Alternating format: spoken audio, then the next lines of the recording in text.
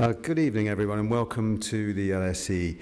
It's my great pleasure to be chairing the annual British Journal of Sociology lecture for 2015. This event has been running for more than a decade now, with a series of distinguished speakers who set out their own vision of the most significant questions and debates within their own area of the discipline. Each lecture is published in the journal's following March issue, with a set of responses to it by other scholars within that field. So look out for that.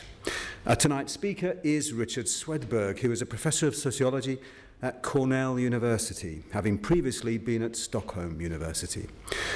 Richard will be known to many of you as the author of outstanding books on key figures in sociological and economic thought. Joseph Schumpeter's Life and Work, published by Princeton in 1991, Max Weber and the Idea of Economic Sociology, also published by Princeton in 1998, and Tocqueville's Political Economy, Princeton again in 2009. These are books of tremendous scholarship and authority, thoroughly researched and elegantly written, and they mark Richard down as a superb historian of ideas whose interpretation of classical, social and economic thought will influence our discipline for many years to come. But to many of us, Richard represents far more than this, because for more than 2 decades now, he's played a leading role in the rejuvenation of economic sociology in the US and Europe. He's edited and co-edited a series of key handbooks and readers in the field, such as the Handbook of New Economic Sociology, which was originally published in '94. And in Europe, he was the founder, or one of the founders, of the Economic Sociology electronic newsletter, which still thrives to this day as a platform for bringing together scholars across Europe in what would otherwise be a rather disparate field. Richard has been tireless in his advocacy of economic sociology, quietly and sometimes not so quietly encouraging and cajoling colleagues to develop their work in ways that, in his view, would have a lasting impact on the field. Richard knows and reads everyone, and is unfailingly generous and insightful in the advice that he gives. In 1987 and 1997, he published review articles that reflect on what has been achieved in economic sociology, and these are now widely seen as the most authoritative sources of reference for anyone who wants to understand that field. When I invited Richard to give this lecture, I wondered whether he might wish to add further reflections on the state of economic sociology today, or perhaps talk on the politics of the Eurozone, which I know is a topic that exercises him greatly. But with insight into the purpose of our lecture, Richard decided that he wanted to reflect on an issue that concerns the discipline as a whole, namely the status and purpose of theory. His latest book, The Art of Social Theory, published again by Princeton last year, advances an impassioned plea for rethinking our relationship with theory, both in the way it gets practiced in relation to our research and, above all, in the way it gets taught. It is a great read, fully deserving of Mark Granovetter's description of it as vintage Swedberg, both for its erudition and its scholarly range. Richard will talk about his vision of theory tonight in a lecture entitled Before Theory Comes Theorizing, or How to Make the Social Sciences More Interesting. So please give a warm welcome to Richard Swedberg.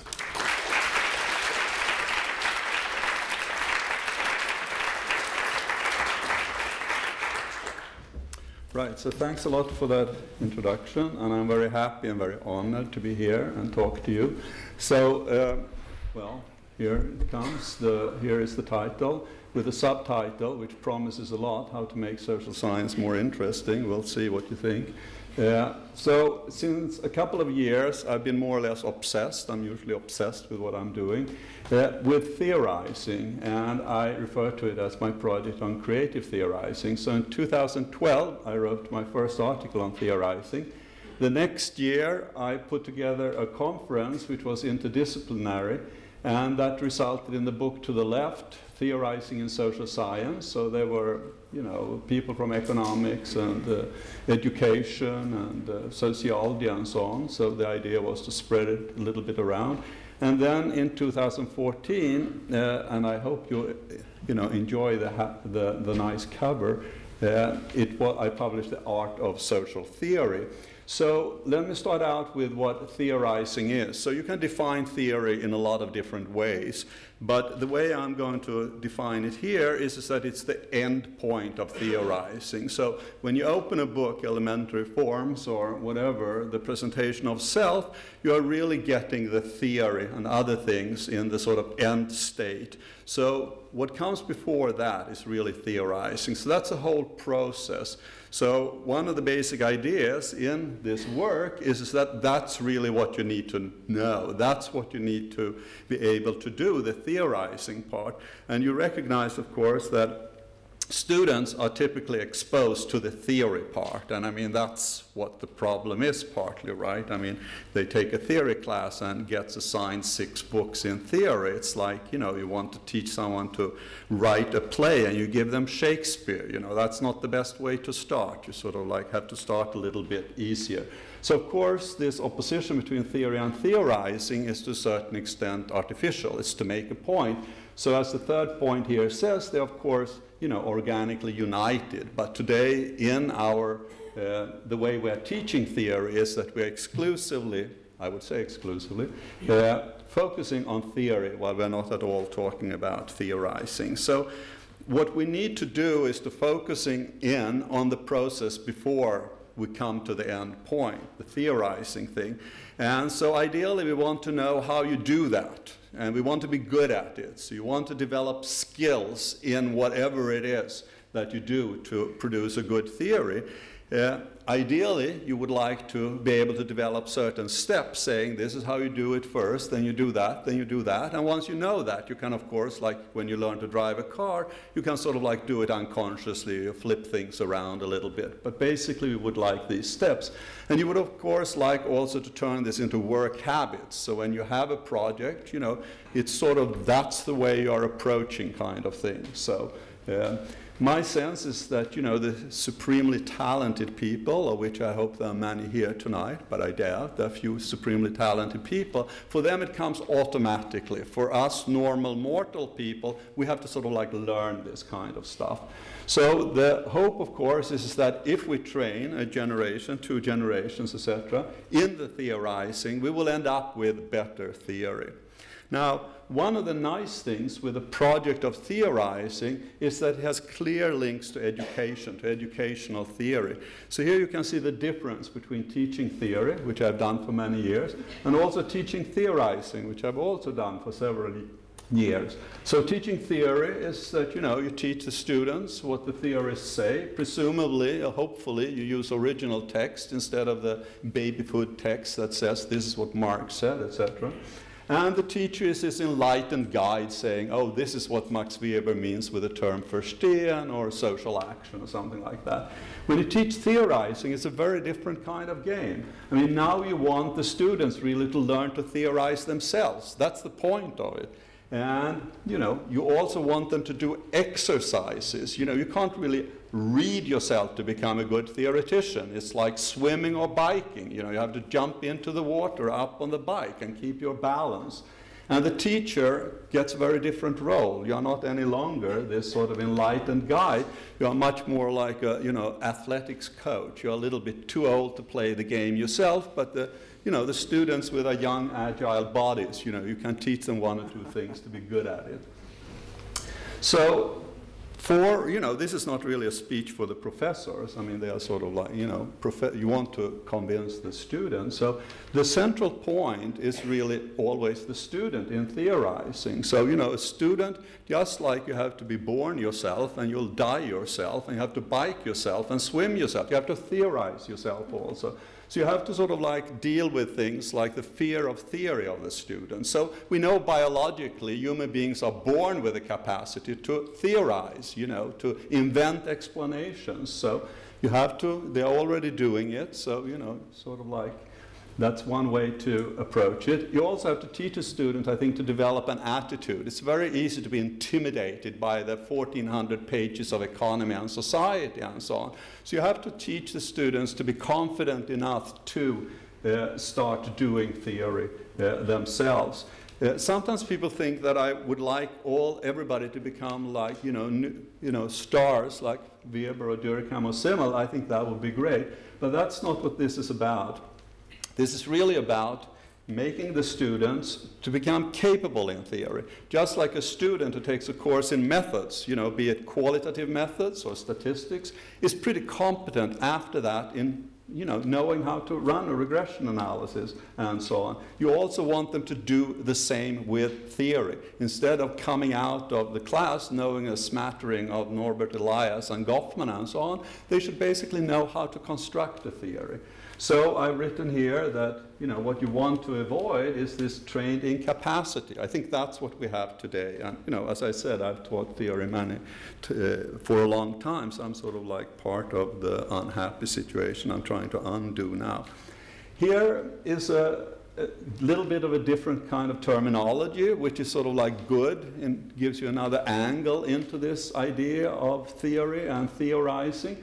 And it's the terms context of discovery and context of justification from the philosophy of science. So the terms were invented by Hans Reichenbach in the 1930s, and then they were sort of spread by Karl Popper. So here you can see what the context of discovery is in the form of a quote by Reichenbach. So it's the form in which thinking process is subjectively performed. So, you know, you're doing something and something happens in your mind. That's subjectively performed. And according to Reichenbach and Popper, this cannot be studied scientifically, you know. So the context of justification, that is, quote, the form in which thinking process is communicated to other persons. So that means that once you have had your intuition, once you have had your insight, you have to, of course, translate this into the terminology, into the way that you proceed in your particular science.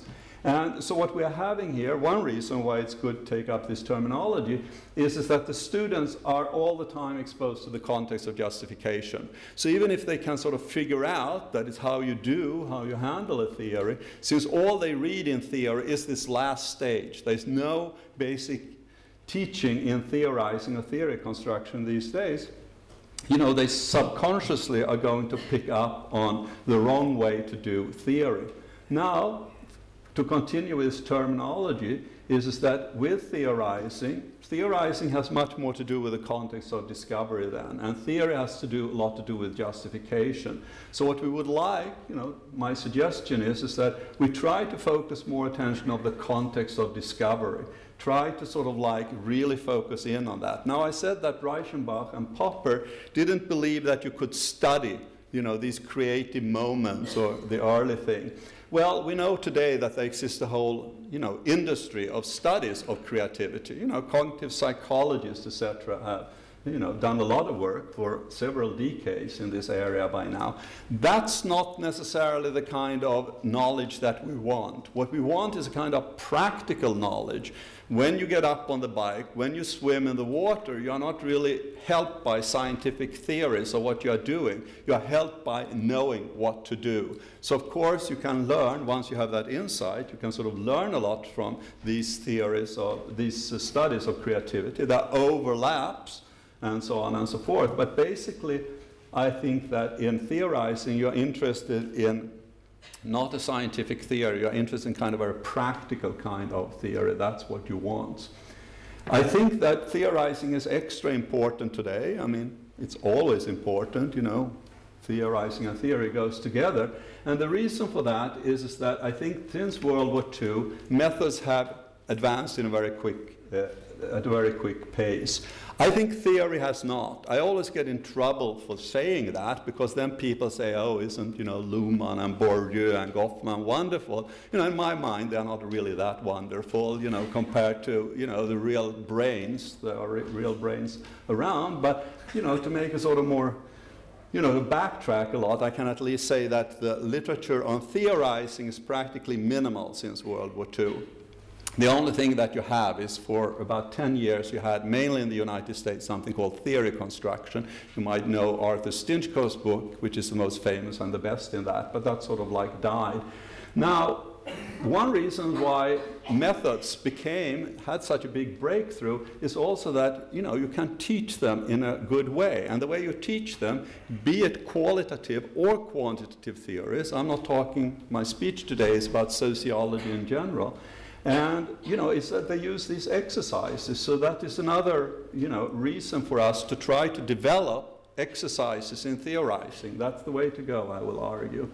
So as a result of these, the methods really advancing very quickly. We are now mainly talking about quantitative methods. You know, the field research came earlier. That's the Chicago school, right? So, but they have developed very, very forcefully, and that has meant that there is an imbalance. You know, there's a lot of really good methods around. I'm not denigrating them, but there really is very little on theorizing and on theory. So, you know, you see here, for example, very little time is spent on theory and theorizing in research project. If you did a time study, that's what I expect you would find. Role of theory is often symbolic. I have many students who do their research and then it fails. You know, most, you know, researches are sort of like fail, you know, they're not very interesting. And then they come to the theoretician and they want help with it. And you're supposed to put it in the context and give it this kind of spice. That doesn't work at all, of course. Now, if you have this imbalance, you know, what are you going to do? So my answer to that, of course, is that we need to focus on theorizing. And we need to, you know, be able to develop a kind of educational technology, if you want, with the basic steps to follow. How do you do, you know, theorizing? Or if you want, sort of like, which are the main areas if the term steps doesn't appeal to you. Note that in order to do this, you also need, you cannot theorize without, it seems like a trivial point, but it's an important point, without a very sound background knowledge of social science and sociology. So what I'll do now, people often sort of like say, you know, like, I mean, how can you just say that people are going out and they're going to do observation, they're making their observations, then they do theory. How can they do this possibly? Well, they can do that because they're supposed to be trained in sociology before. So here are the steps, but I'll mention them, but I'll come back, you know, and talk a little bit more about them because I want to emphasize the role of this background knowledge. So the first step, of course, is observation. You find that in Weber, you find it in Durkheim, you find it in practically all the major sociologies, except for, you know, theory-driven research, maybe by rational choice people or analytical sociologists, as they are called these days. So note that observation is not something that we would normally associate with theory, but that's how it starts. You cannot really theorize without observing. You then have to, when you're observing something, you have to name the phenomena. You know, you have to lock it in somehow. You know, so there is one sociologist who noticed that in the political arena and several other parts of society, there were some individuals had this, you know, hypnotic effect on other people. He said, well, you know, I know a term from theology which I'll use. I'll call it charisma, you know. Once you have given a name, you have to sort of like start working up what you are doing. You can use and develop concepts. If you are really original, you can turn the concept, the name into a concept. The concept of charisma, if we continue with that. But of course, you can also bring in other concepts. You know, charisma, of course, is analyzed with the help of social action and so on with Weber. You continue, and now you want to sort of build the theory out. You want a complex kind of theory. You don't want the Humean sort of billiard balls. Here's the cause, here's the effect, boom. You want something in between. You want some kind of process in between here. And, you know, there are different ways of doing that. You can develop a typology. You can use metaphors. You can use an analogy. There are several of these kind of techniques to do that. So, you know, with Max Weber, he continued to work on the theory of charisma and added routinization. So now you have a process. You go from charisma to routinization. And then step 5 is to come up with an explanation.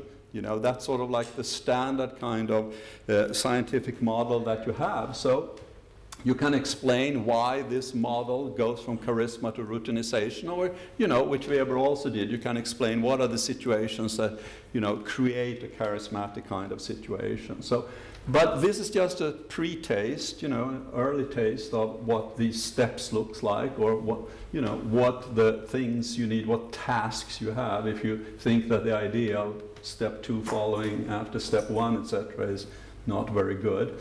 So what you need to do, of course, is that, you know, you cannot do theorizing in sociology without knowing social science and sociology. So people theorizing in everything. They theorize in biology and archaeology and law, you know, and so on and so forth. So we are talking about a specific thing, theorizing in sociology, possibly in social science, and so on and so forth.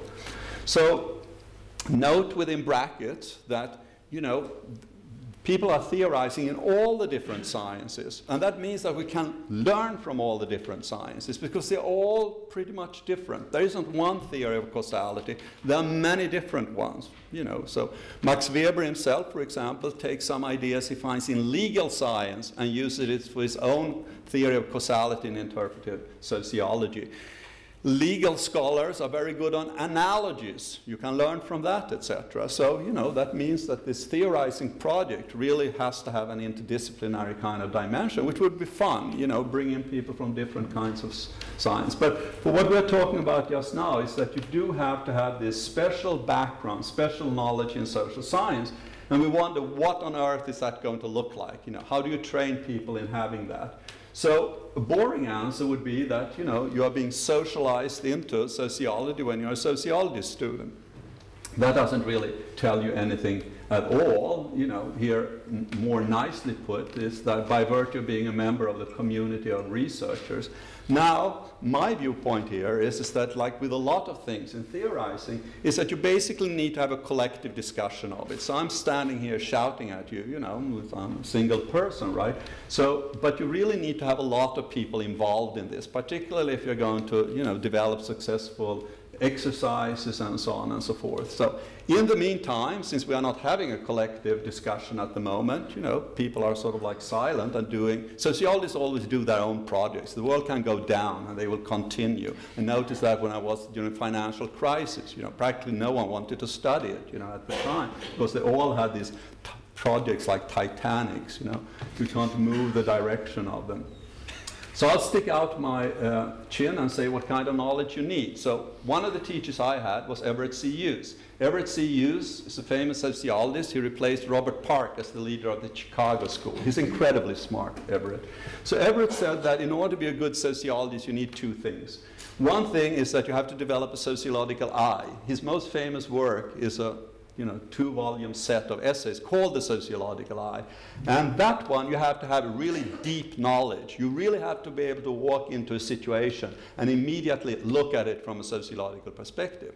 Now that's different from if you are, for example, from law. In law, you want to develop a legal mind, you know, and so on in the different sciences. You do develop these different kind of perspectives. First thing then is to have this really deep knowledge. You should really take any situation and you should be able to, just like that, you know, make a sociological analysis of it. What is that? Well, you know, look at the social interaction, look at the role of the group, look at the role of society. That's sociology. The second thing, according to Everett, that you need to have was, and this you didn't have to have at all a deep knowledge of, you should know a lot of concepts. And Everett thought that actually if you taught students the exact definitions of concepts, like if you think of chapter 1 in Economy and Society, where we have in basic sociological concept, will really define concept after concept. Everett thought that was wrong, because the students would really sort of like, they didn't like that. They couldn't really deal with that. So you're supposed to have a lot of concepts in your mind, so when you go in, and you're now you know, focusing in on some interesting interaction or group dynamic, you sort of say, is it this, is it that, then you should be able to sort of like pull out from your head these different kinds of concepts. So that was how Everett did it. So now we're coming back here again to the steps. Assume now that we have a person who knows quite a bit of concept and who has the sociological eye. What do you do then? Well, the first thing you do, again, is to observe.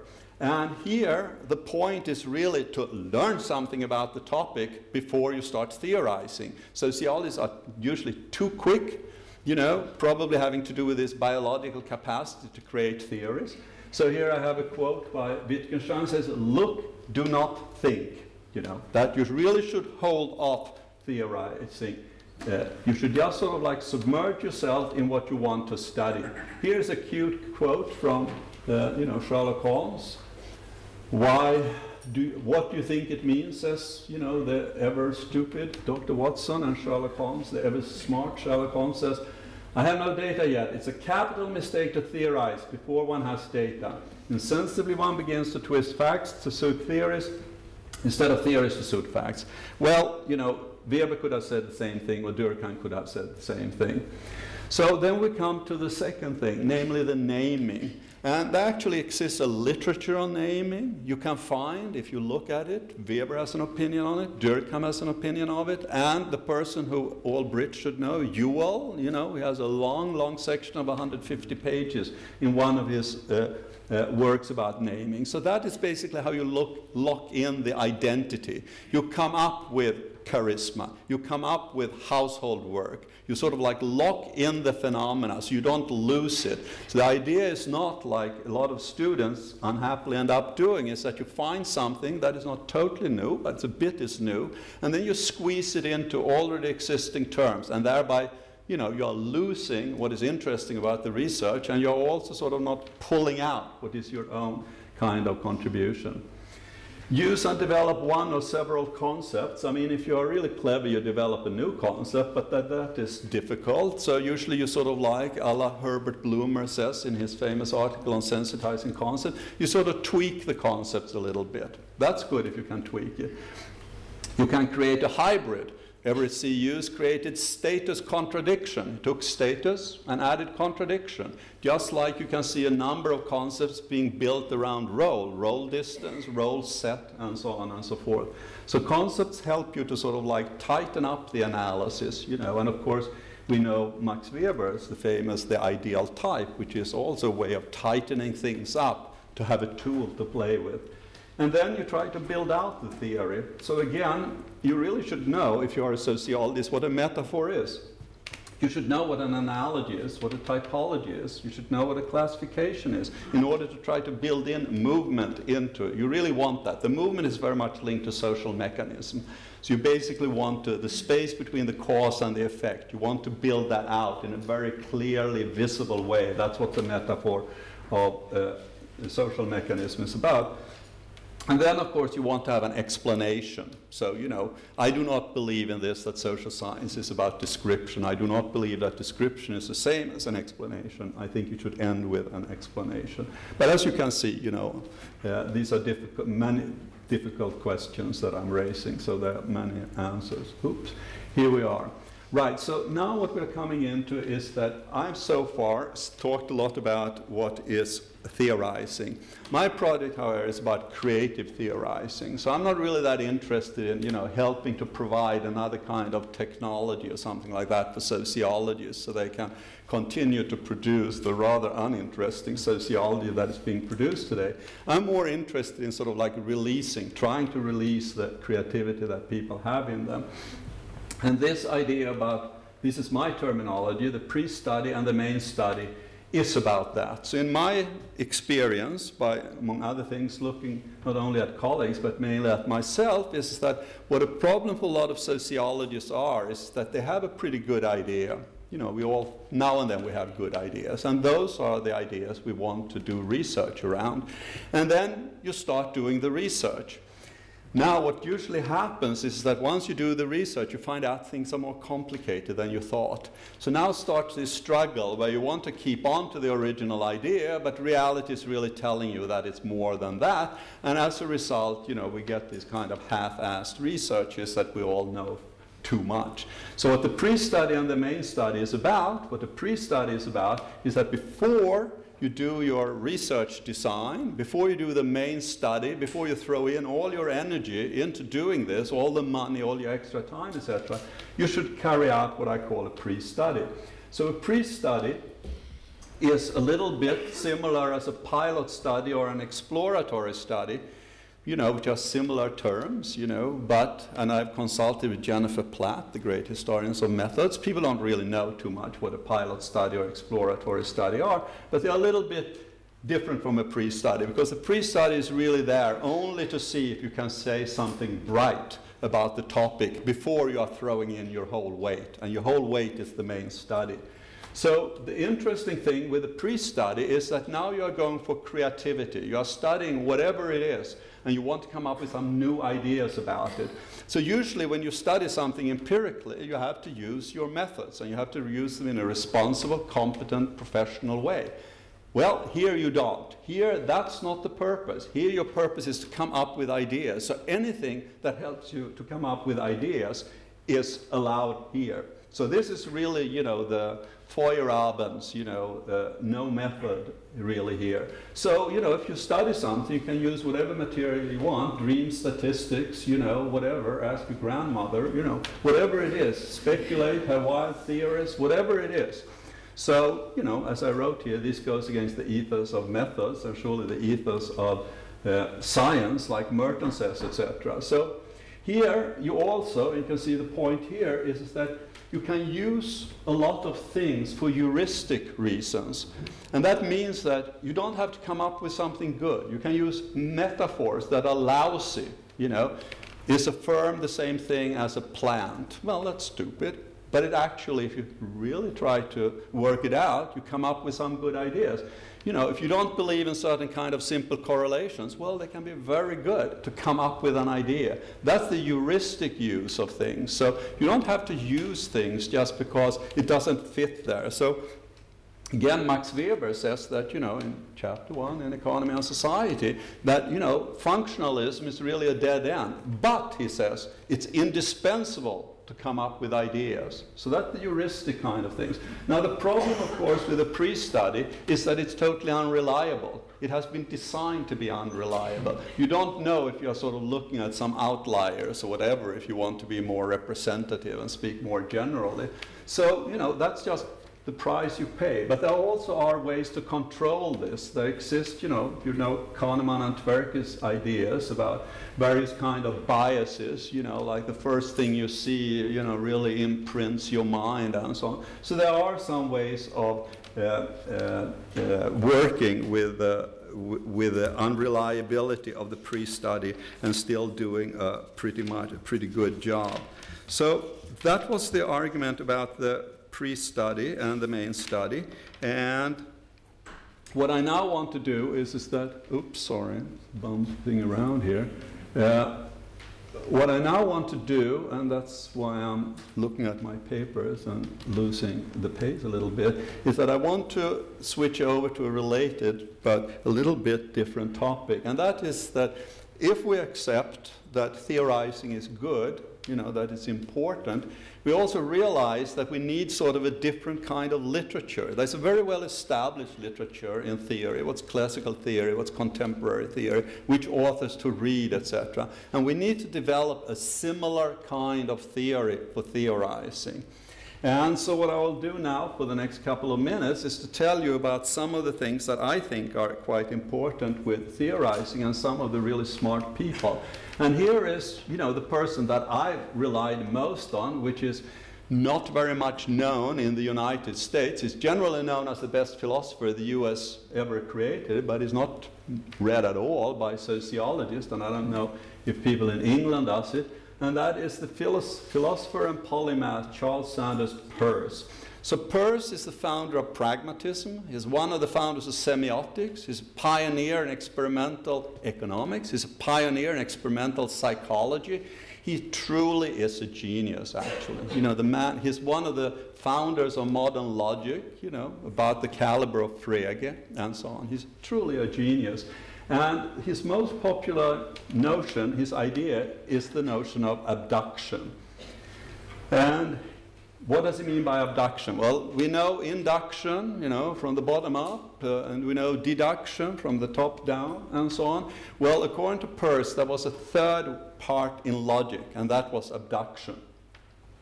And abduction basically has to do with the fact of creating something new. According to Peirce, you couldn't create something new from induction. He had his own take on induction, and of course not from deduction, that goes by definition. So it comes through abduction. So what does abduction come from? Well, according to Peirce, human beings have this inborn capacity to think and theorize. And here is an example. Just as a chicken knows what to pick up from the ground and eat, so humans are able to think with ease about certain phenomena and explain this. So, it's pretty much what cognitive scientists say today. Babies can explain things. They understand causality, or, they improve on their early notion of causality, etc. The one who introduced me, the first time I ever heard Peirce's name mentioned, was, Noam Chomsky. And Noam Chomsky basically takes the line of Peirce. So, you know, it's pretty heavy guns who are involved here. So basically, this is a kind of biological capacity, abduction, but you still can sort of influence its fringes, let's put it that way, you know.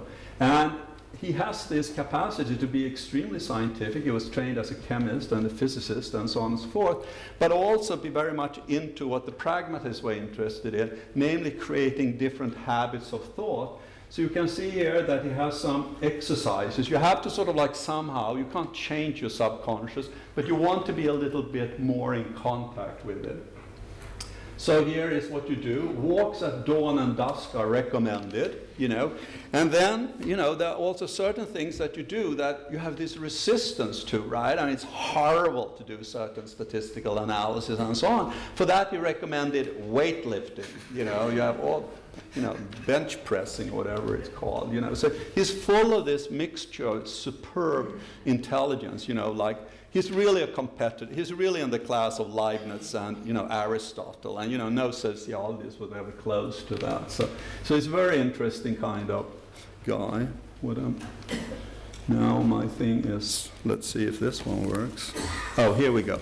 So here, this is to tell you a little bit more about abduction, and I've also, you can see the first 3 points is about abduction. So, you know, from what I've said, you might think that abduction is something that just pops into your head, and of course that's what it does, but it's a little bit more than that. And then I have filled it out with 4 and 5, which is how he saw the whole research process. Now, he's a natural scientist. He wrote a little bit about economics and so on and so forth, but basically, you know, he obviously doesn't have the verstehen and meaning approach that comes with Max Weber and so on and so forth. So, first thing is observation, but also he adds to be hopeful. Why does he say that? Well, if you're at science as a vocation, you know that. In any kind of research, you know, if it's true research, you don't really know what you're going to find. If you do know what you're going to find, well, it's not that innovative, unfortunately. So you have to just go into that with a hope that there is something there. And then you should focus on what surprises you. So the thing is that there are all of these stories about what should a sociologist, social scientist focus on. You should focus on a problem. You should focus on a paradox and so on. Peirce's notion, you know, I'm not saying he's right, but he has an interesting viewpoint. You should focus on what surprises you. What surprises you? Well, if you are trained in sociology, you expect, or whatever, you expect certain things to happening. Well, if they don't happen, you're onto something. That's what the surprise is. The third point is known as economy of research. I'm sort of pretty cold to that, but it's basically, he says that, you know, there are these things that you have a certain amount of time, you have a certain amount of money and so on to spend on it. So you have to sort of like work with that. So now you have had, so you can see that abduction is really the creative element. It's the most valuable part. Without that, you are nothing. Okay, that's point 1. Point 2 is that Peirce says also that without having tested your idea, you don't have anything either. So it's both that the abduction is the valuable idea, but before having tested it. So how do you test it? Well, you take your idea and you translate it into hypothesis. So this, you know, don't start with a hypothesis. They come after you have the idea. And then you have your hypothesis, and now you test them against data. And that's what Peirce calls induction. He thinks that if you start out with induction, you can lie yourself to anything. You know, a little bit like the big data people. You know, just have a lot of data, and then you run something through it, and something will come out. It always does, but then, you know, something else can come out also, so that's not too good. So this is one of the persons that I really recommend you to read. I mean, he's just wonderful. You know, he will, your head will be flying high up over the earth when you read him. So here is my teacher, Everett C. Hughes, who wrote the Sociological Eye. And he was very good on free associations, you know. So to sort of like when you, both in the theory part and when you sort of like try to get a handle on what you're really studying, he is sort of advocating that you should train yourself in associations. I have Wittgenstein here, and the reason for that is, as you know, sociologists, the classical sociologists, were not interested in language. Doesn't exist in Karl Marx. In Durkheim, you have collective representations. In Weber, you have meaning. None have language, right? So that you're sort of missing something about the human social existence. So the one who really brings it back, I think, is Wittgenstein. And Wittgenstein is extremely good on descriptions. I mean, he's really in a very tortured way, you know, don't think but look. He's into doing really what is going on there. And then also this very, very peculiar, delicate, difficult part of language that plays in it. So, you know, Wittgenstein is also, you know, you are a British audience. I think British sociologists read, there are well-known British sociologists who have taken a lot of good ideas from Wittgenstein. In the US, you know, he is, well, you know, it's as popular as Karl Marx, you know, something like that. So here you have C. Wright Mills, and of course, you know, all of us read and think that the sociological imagination is wonderful, you know, bravo, you know. And of course, at the time, he was a pariah, C. Wright Mills, right? I mean, he attacked his colleagues at Columbia University. They wanted pretty much to execute him, you know. But today, of course, all of those people are dead, including C. Wright Mills. She does have a delightful book. What is interesting, though, is that the concept of imagination is really understudied, you know. And that's, you want to know what it is, you know, both for yourself and also to make studies. So I think that is a focus on that. The only one I found who actually says something interesting on imagination is Jean-Paul Sartre, who's written 2 books about it, which were really clever books. Here is another person. So far in Theorizing, I haven't really addressed sort of like the model builders. And one really great book on this topic is by Jim March and Charles Lave, called An Introduction to Models in the Social Sciences. And what the book is mainly about is to teaching the students to learn how to speculate. So speculation is a topic that is very little talked about in sociology, and if it is, it's seen as, you know, about as interesting as theology, and, you know, as unsuitable as theology for social science. But they really make a really good case for it, Jim March and Lave. They're also, you know, in a very clever way, the book is written in a very clever way, so I make the argument we should have exercises for the students. It's just like in methods, you know, it's something you have to learn to do, like swimming. What March and Lave are doing, which is very cool, is that when you read the book, they're sort of taking you through problems, and then they say stop and think in fat black, you know, italics and so on. And the reason for that, they explain with their cleverness as Gresham's law of studies, you know, Gresham's law about how, you know, people are sort of like keeping the good coins and shipping, you know, using the bad coins.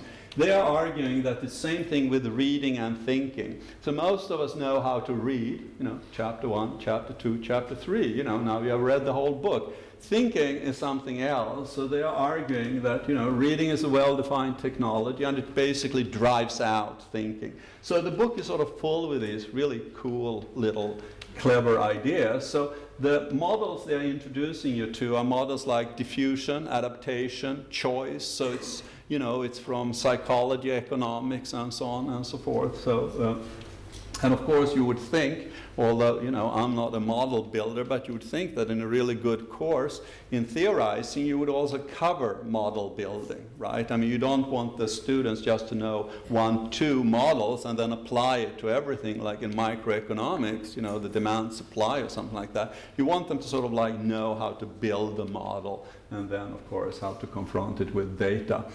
I think that, you know, a big difference today and when the theory construction movement existed in the 1960s and 1970s is that we have cognitive science today. So I've already mentioned the importance of things like, you know, analogies and concepts. I mentioned that people are born with, you know, capacity to explain.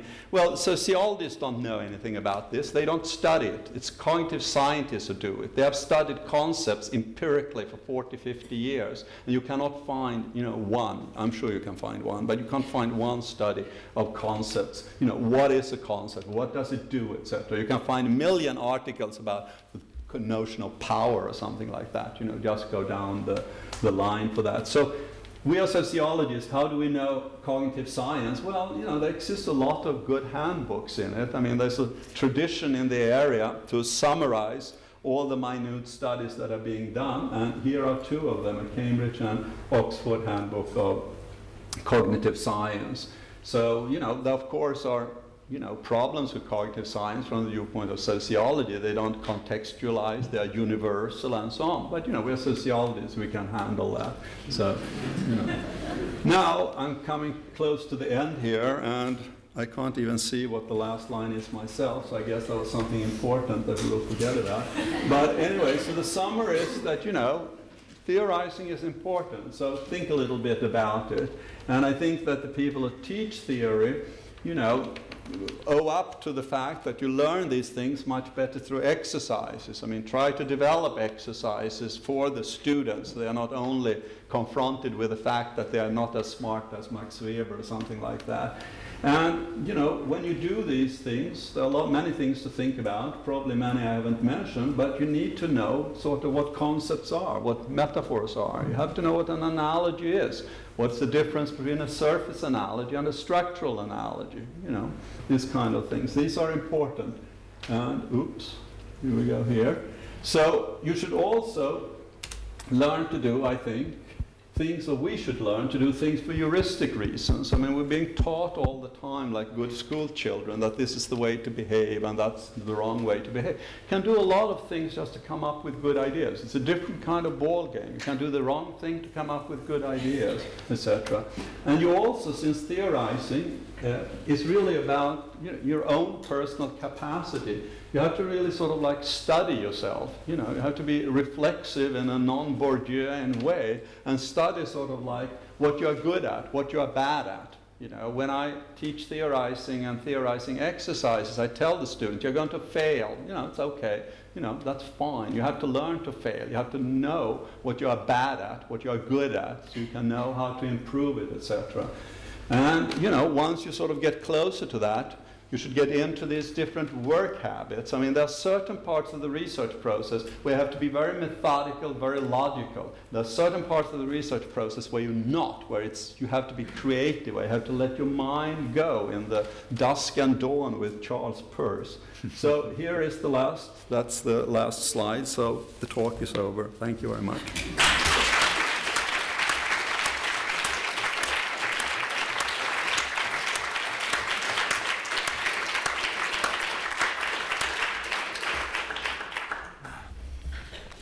Thanks very much, Richard. You doing weightlifting was... Yeah, I don't do weightlifting, incidentally, but you might see that. Pressing Swedberg. Asparagus arms. I never guessed. Okay, any questions from the audience, please? Got a few lining up, so we'll start with Lydia, please. Have you given any thought to the nature and role of intuition? Right. Or whether you'd say it's basically the same as abduction?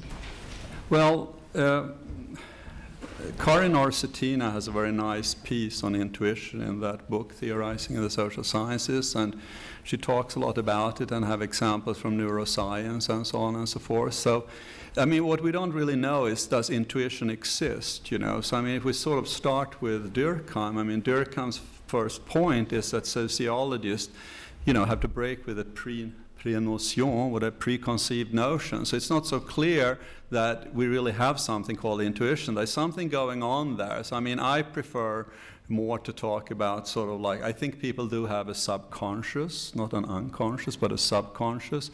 And I think that you can access parts of it, not all of that. And I think that that would probably fall into the area of what you call intuition. If one then looks at it from another viewpoint, I mean, like the Weber's very pragmatic viewpoint, which is that, you know, it doesn't really matter what concept you use as long as you say something smart. So, you know, if you can sort of like get at it from the way you see intuition and how it is being defined, you know, all power to you, that kind of stuff. So a little bit like that. But I mean, there's a tendency to sort of like have simple solutions to things. And I mean, if you read the cognitive science literature, I mean, according to Chomsky, you know, they are really sort of pre-Galilean cognitive science. And, you know, Chomsky is smart, you know, and that probably is the case. I mean, there's a lot of these terms floating around, and it's very easy to attach to one of them. But I think, you know, being a bit skeptical at the same time as one makes one's move could be useful. You know. And there was a question just next to Lydia. I'm afraid that this is not just, as you put it, the overwhelming role of methods today that discourages theorizing. It is, I would argue, the rushed and perfunctory way of confronting the world, which appears to us in a permanent flux that we live in every day. So the task would be, and I do not know how to do it, to convince our students that that going slower and deeper is good for their minds and for their characters, perhaps. Your multi-step way of looking at things, you called it submerging oneself totally in them, takes time. They are all in a rush. In addition, and important, and I shush in a moment, our programs, university programs, only speed it up. I teach at the University of Essex. Our master's students have 1 year to complete their master's dissertation, how to do a pre-study. So you see, both the gallop of the world and what follows at the institutional level make it extremely difficult. I'm all for theorizing. This is how I was brought up intellectually, but these youngsters. Well, I mean, the general time argument is sort of, you know, of course you need time to become smart in anything. But I mean, a lot of students today in the US where I work, I mean, you basically look for a data set, you know, then you work with a data set. Well, that's not the way you sort of study something. So you have to sort of like break out of that kind of thing. I mean, Tocqueville, when he writes, you know, Tocqueville's book, Democracy in America, is a very good sociological study. And Tocqueville, already in that, as well as in his book on the French Revolution, sort of has this preference for developing the data himself rather than use other people's data. So that's the point I'm making. So, you know, of course things take time, etc. But I mean, you know, I sort of like don't really see how the time argument is, you know, if you want to cut something out, cut out Habermas. That would be my thing in that case, you know.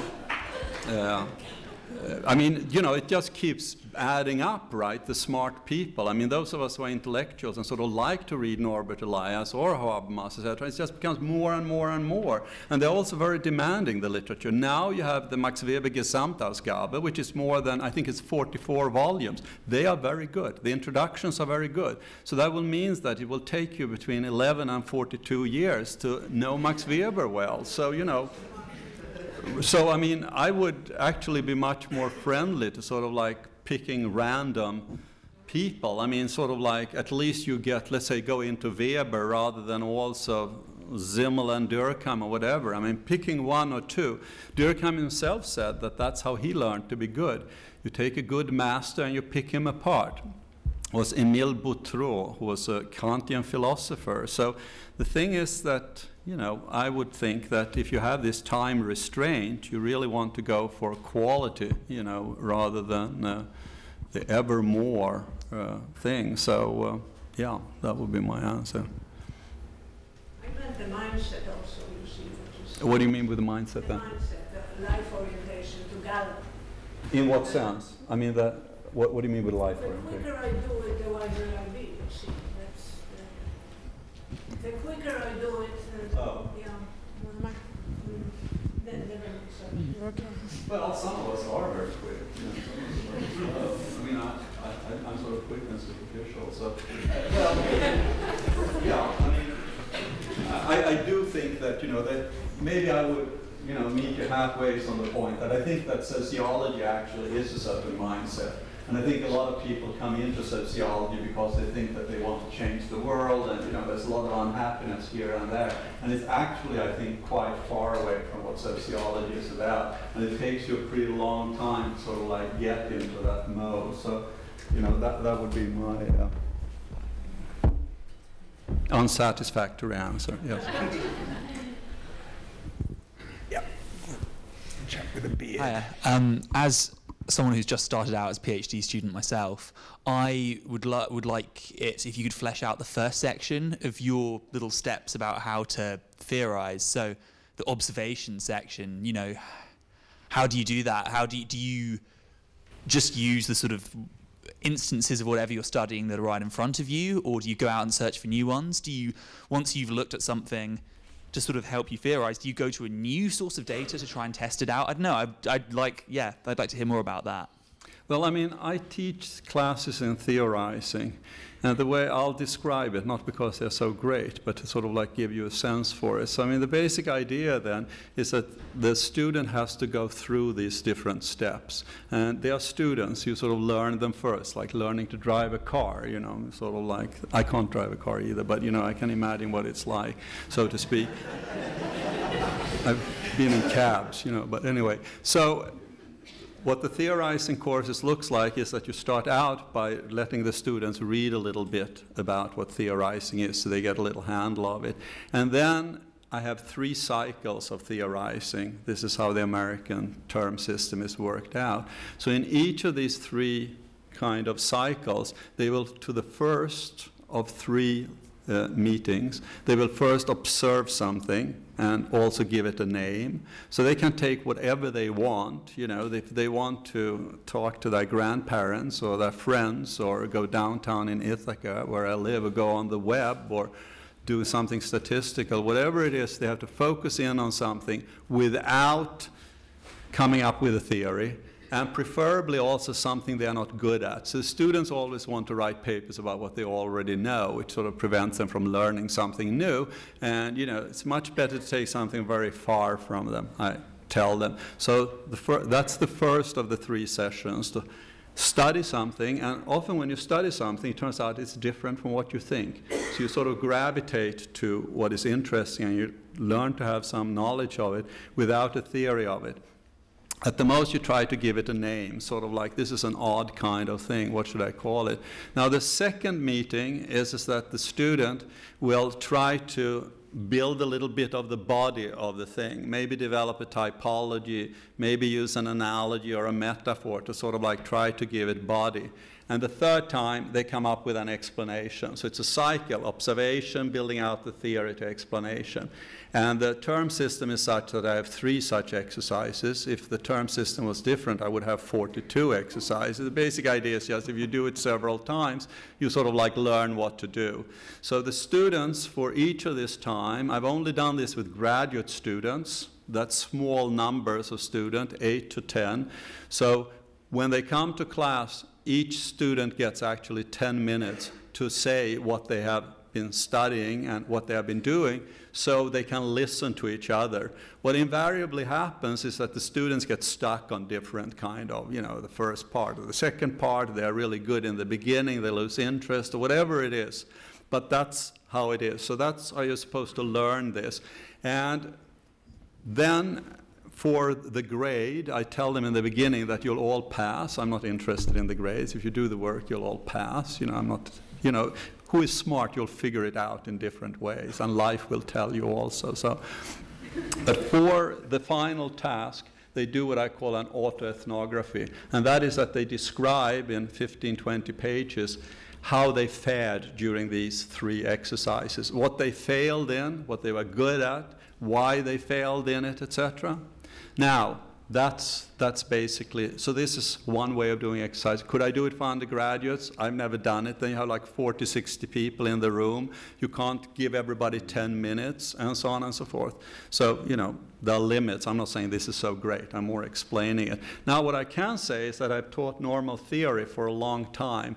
And usually the students write pretty boring papers. You know, it takes a long time to really get at what is really clever in Max Weber or Durkheim or Simmel or something like that. Hard theoreticians, you know, you have to work through many layers. When I do the theorizing thing, they are very much alive, the papers. They are extremely readable. They are very, very interesting kind of papers. Now, earlier I did a podcast interview, and in that one I described one example. I thought it was very clever by a student just now at Cornell.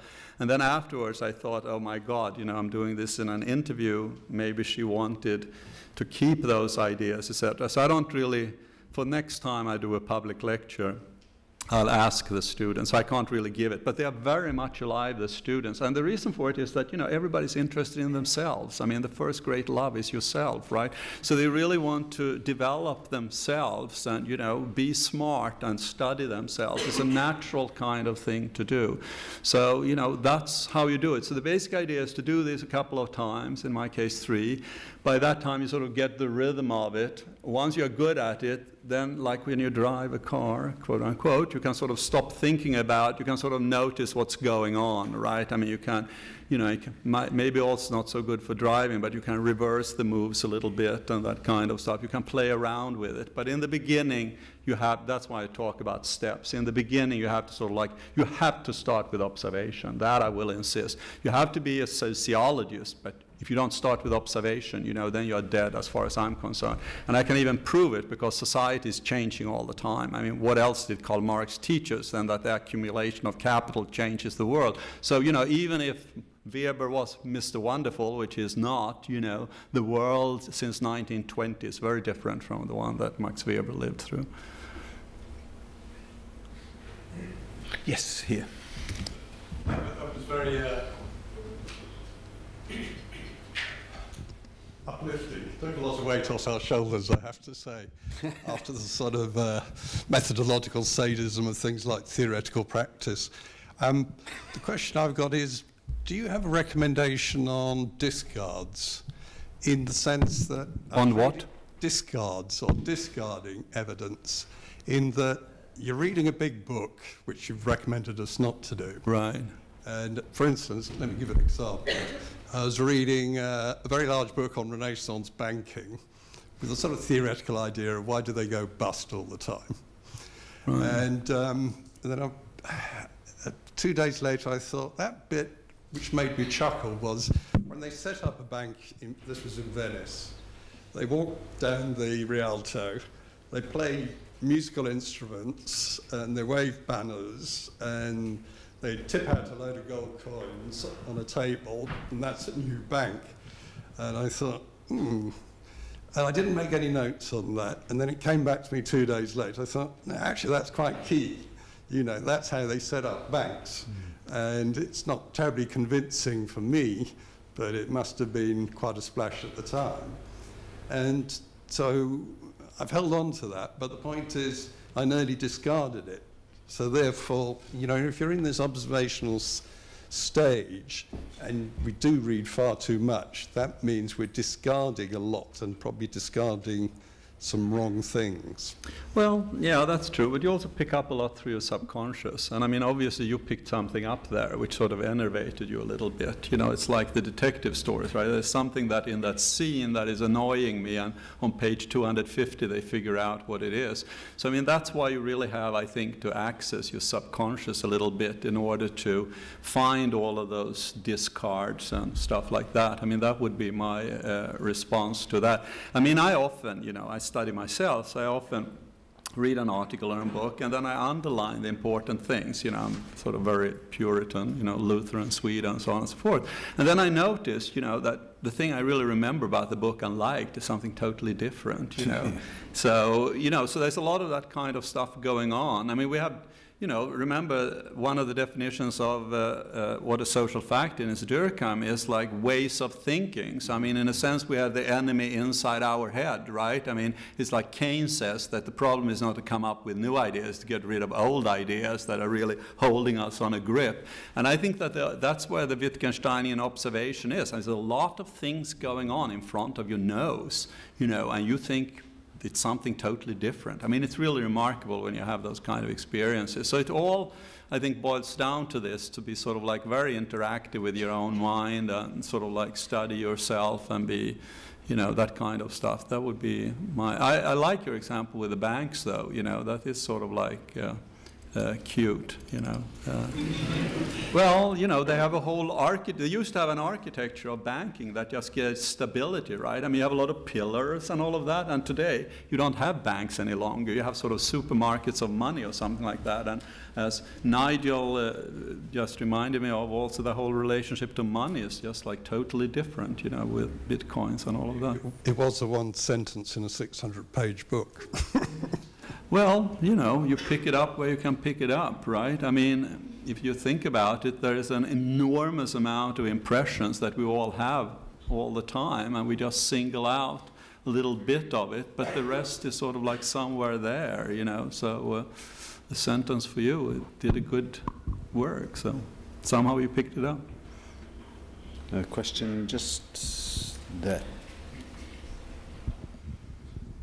Richard, thank you for a really thought-provoking presentation. I wondered if you could elaborate a little bit on how you think social scientists should engage, connect with existing theories and concepts, particularly where Theory of concepts? Existing theories and concepts. Well, it's sort of like, I mean, the story is basically this, that you have a theory of concept in the Western world till pretty much 1950s or something, when Wittgenstein comes in and says, with the example of game, that, you know, you can't have necessary and sufficient conditions. That's not what concepts are.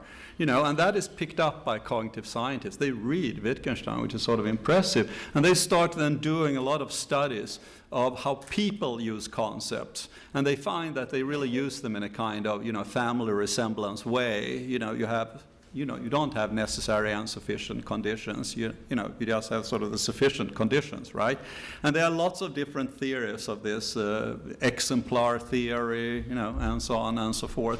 Now, what they haven't studied, which we are in a sense interested in, is the way scientists use concepts. So is that the same as common people use concepts? Well, presumably not. I mean, it's a more stylized way, but, you know, till there are more studies of how scientists really use them, we would suspect that that kind of weird shifting of meanings actually goes on also among social scientists. So this sort of leads us to the question of, which is another topic that should be taught in classes of theorizing, is what are definitions? And definitions, there's a whole literature on different kinds of definitions. There's a lexical definition, you know, you are in France and, you know, you see whatever word it is, you look it up, and, you know, you don't get the subtleties, but you know that that means a subway or a, you know, boulangerie or whatever it can be. So that's a lexical definition. Now, there's something called a stipulative definition, and the stipulative definition is just that I decide what the concept is in my article with lots of clarity. So, at least for this article, I will, you know, this is what I mean by class, or this is what I mean by status. So I think that what's going on is that there are these two different things. We don't really know what a concept is. It's a wonderful kind of thing that human beings have, you know, like part of language or whatever. So that's one thing. There are a lot of studies being done in the area, and one should be keyed into it. But on the other hand, I think that, you know, for your practical research, you need, particularly in the context of justification, you need clarity. And the clarity you get through this stipulative thing. You just say it straight out. There were, interestingly enough, in the 1940s and 50s, committees in political science and in sociology that tried to determine what the different concepts meant. They produced reports and long lists of concepts, and it was sort of like given up because it was sort of like futile. I mean, it was sort of like didn't lead anywhere. So we are sort of caught in between this, that we still don't know that much about concept. On the other hand, we want to be as clear as we possibly could. That's my current answer to it. Sorry, I just wondered if you could clarify, in this process that you've elaborated, these different steps that a social scientist should go through in theorizing, when should that happen in your opinion? When should social scientists engage with existing ideas and concepts and theories? When they should engage? With the existing theory. Yeah. Or with the existing theory. At what stage in that process that you've elaborated this evening? Well, you know, I mean, I think one can talk around it in a lot of ways. I mean, the non-expected answer is that I think that it is actually rather, you know, it's a bit of an obstacle to know too much when you do your research, you know. So this is called mental hygiene by Auguste Comte, and everybody sort of laughs at it, but it's actually rather smart. So, I mean, as a rule, it's much better to, and that has been also experiments on this in cognitive science, that it's better for you to formulate your own answer first, because then you are really ready to see the theory and see what the difference is. You know, you sort of see it very clearly. If you do it the other way, the little sort of originality most of us have is sort of like gets lost also. So Tocqueville, you know, and I wrote a book on Tocqueville, when he traveled through the United States, he very carefully avoided reading a certain kind of literature on the United States for this very reason. He traveled with his friend Gustave de Beaumont, and since he was very clever, he said to Gustave, you read the literature, and if it's something that is very important for me, you tell me about it. So I mean, so that's one, you know, so obviously that's not really what you necessarily are after. I mean, students sometimes tell me, or other people say that, well, if you do it like this, you just, you know, end up with reinventing the wheel. Well, you know, the answer is, you know, the wheel was pretty important. If you're smart enough to reinvent it, it's pretty good. It's not what you do when you want to publish articles, but in the beginning, you know, it gives you self-confidence. And I mean, self-confidence is the whole issue here. I mean, in what is enlightenment in the, you know, in the 1700s by Immanuel Kant, he says that, you know, there are these guardians who tell you what to think. And they say, don't think for yourself, we'll think for you. You know, and then he says, but you really shouldn't listen to them. And when you don't listen to them, you'll make a lot of mistakes. But, you know, after a couple of falls on your face, you'll, you know, come up and you'll have the confidence. So I think that things like confidence building in the students is just as important. If you then sort of say, well, Norbert Elias made a study of that in 1946, so goodbye to you. You know, that's like, these are sort of like, there's so much social science now, right? So, I mean, if you go on the web, you can probably find pretty much most things having been said if you're going to really push the point. So that's a little bit the rambling answer I would give. I don't hear that well, that's why I sort of misunderstood you, but, you know, that sort of creative misunderstandings, I hope it was one of those. Thank you very much, Richard. We've come to 8 o'clock, so I think we have to finish, I'm afraid. But thank you for a very entertaining and sometimes controversial talk.